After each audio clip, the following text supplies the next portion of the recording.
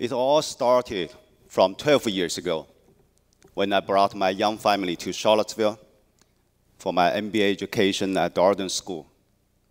I had a transformational experience at the most beautiful campus in the world. And it changed my life. And we've been closely engaged ever since. 4 years ago, I was back here in Charlottesville to attend the board meeting at Darden. I could not help but thinking, what a life it would be if one day I can come back to live and work in Charlottesville while still commuting back and forth to China to do something meaningful but also substantial enough to change the world. That all sounds like mid-age soul surge because I was turning 40 that year. To me, it seemed nothing but a daydream. Back then, I was still a senior banker with Goldman Sachs, based in Hong Kong. It's a very extremely fast-paced and packed metropolitan. And I was in the center of this prolonged financial crisis, battling every day. Speaking of banking, perhaps these are the classic images that would pop up to your mind. I think it's fair to say my personal career was not nearly as drastic. But I certainly had my fair share of struggles and stress. Elephant hunting was a very popular buzzword in banking. And it certainly summarizes a popular mentality of the industry. But I always believed there should be a fundamentally different philosophy and model, as I call financial farming. It's all about cultivating relationships, building trust, and fostering sustainable win-win business. This was also part of my life. I was splitting my time between Hong Kong and Beijing. Most of my leading Chinese corporate clients are headquartered in Beijing, and most of my family were living in Beijing. This is a typical smoky day of Beijing. Otherwise, it's a stunning, beautiful capital city. It's not just the air. Water is even a worse problem. We pulled off these images from the internet. It's really disgusting. On a recent Water Day, a report suggested every day that more than 14,000 people die from polluted water. And there's more than 1 billion people on the earth who do not have safe drinking water. And these are happening every day in China, in India, and in many other places in the world. And this is even more imminent. Deforestation. The World Wildlife Fund reported recently, every day, there are literally 270,000 trees flushed down the drain or thrown into garbage. And right now, actually by 2012, there are 6.2 million square kilometers of forests left on the earth. And that's down from 16 million a while ago. And in the recent 12 years, since 2000, there were more than 2.3 million gone. If we don't change it, given another several decades, there will be no forest left on the earth. It's not the way to be. Healthy forests are the lungs to the earth. It's essential to all the lives on the earth.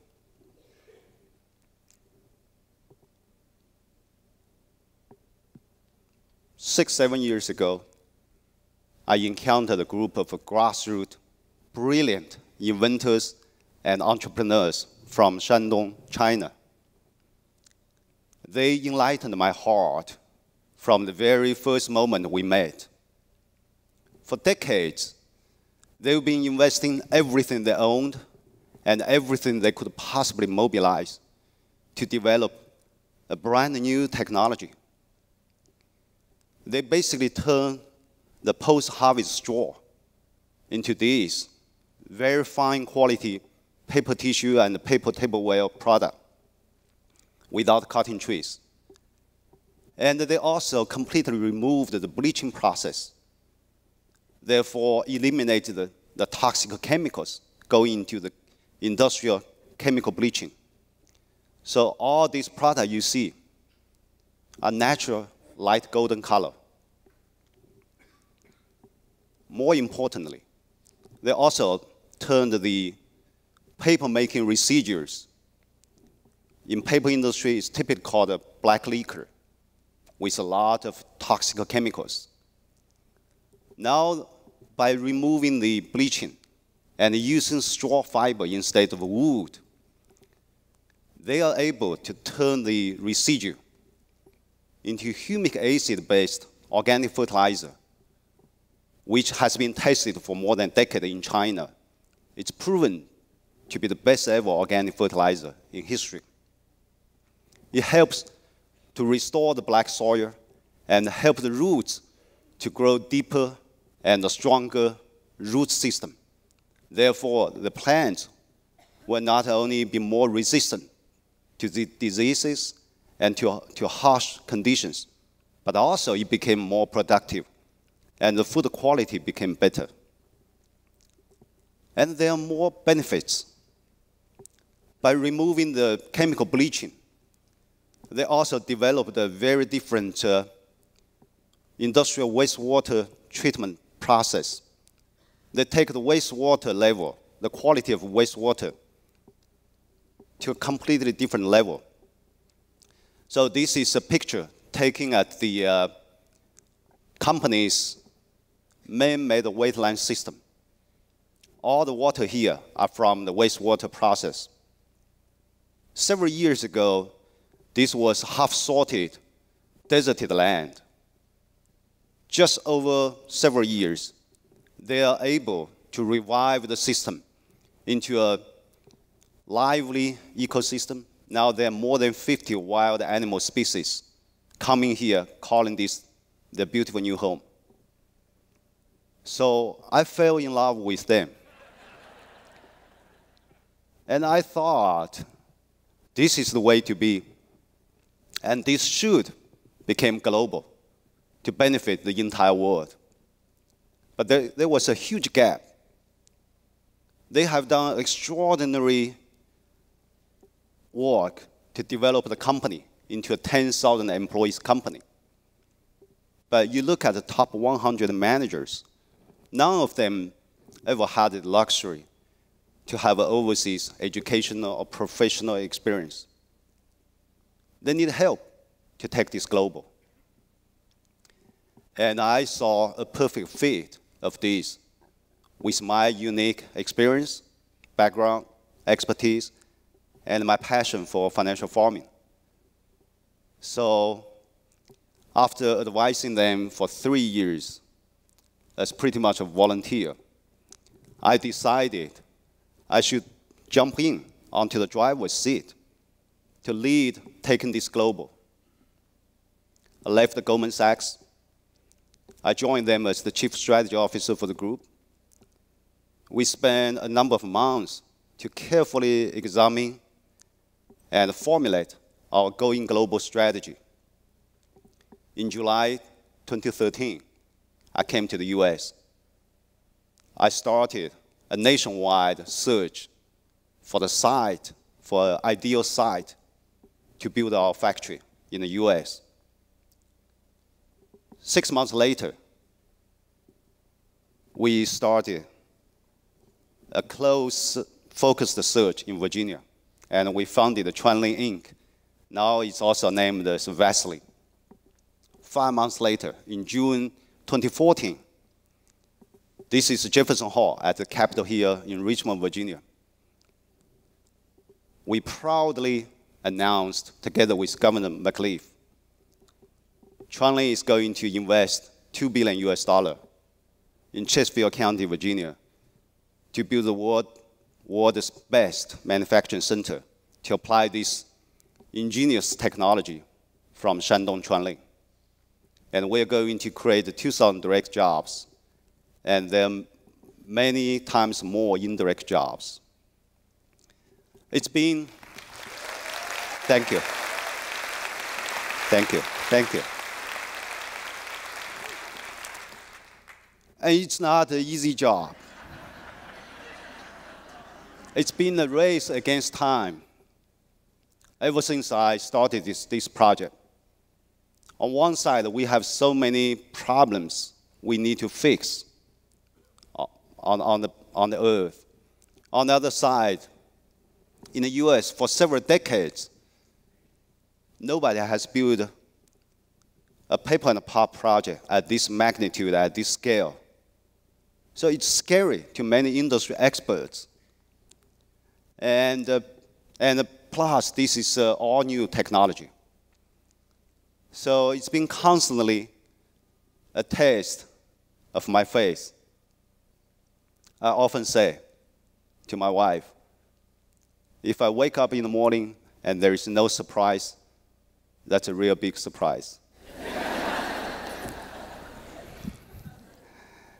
This photo was taken in front of the governor's mansion.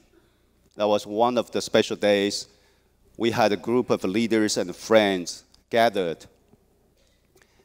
This is a highlight, but it only represents probably less than 1% of the great people in this community who have been advising us, coaching us, hand-holding us, and really helping us to make this happen.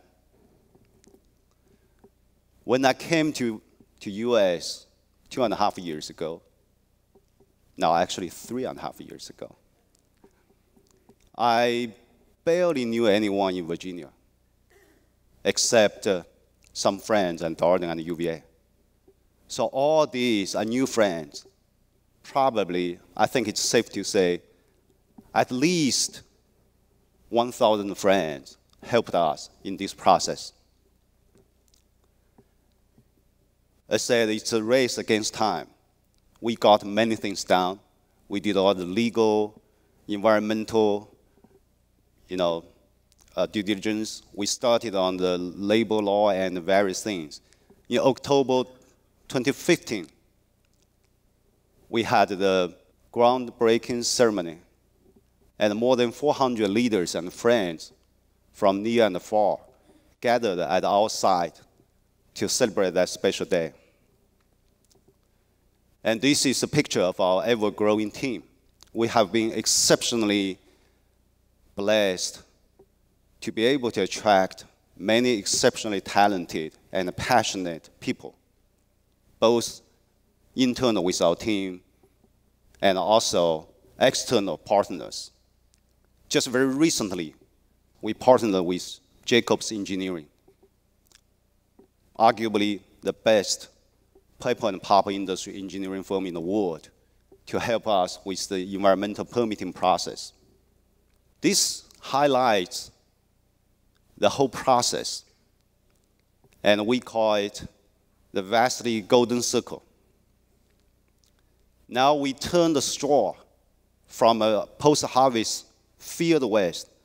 In China alone, every year there are more than 900 million metric tons of straw available, and most of them are burned to ashes by the farmer to leave room for the new plants to grow for next season.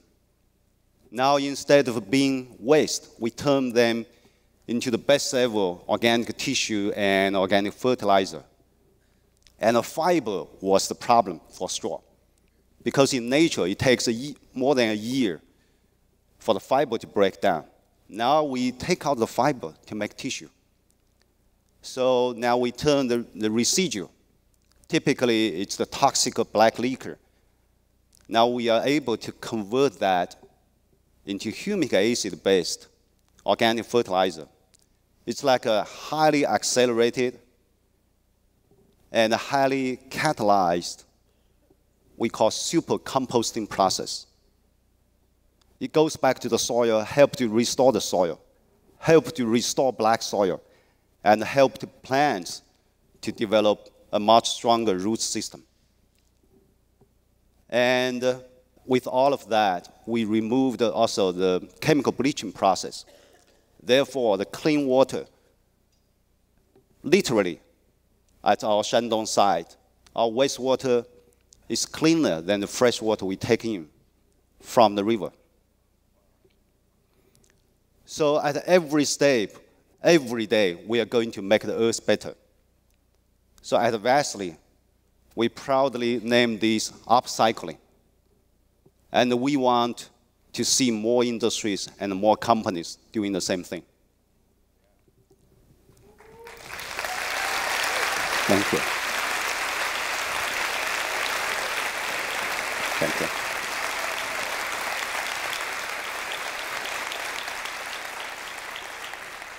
And being a green entrepreneur is not just hard work. It's also, having a lot of fun. Lots of fun.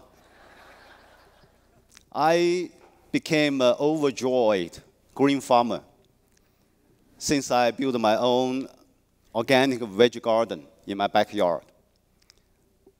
Look at these gigantic zucchinis.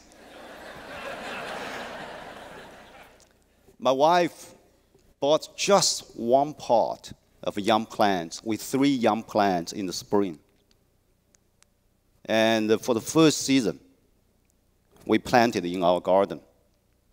We applied nothing but our very own Vastly biostimulants. Then with the typical Virginia shower rain, after a few days, the small baby zucchinis boosted into these gigantic monsters. And we harvest dozens of these from that one pot. And we also planted several pots of tomatoes and chili peppers. We harvest hundreds of them. We ended up seeking out our neighbors, colleagues, and friends to give away. So the number one takeaway from my wife for next season was every plant matters. Count your plants carefully. It's been an extremely challenging but rewarding journey. We can make this happen together. I want to invite all of you and each of you to join us to take this to our life for a better world and for the many generations to come. Thank you.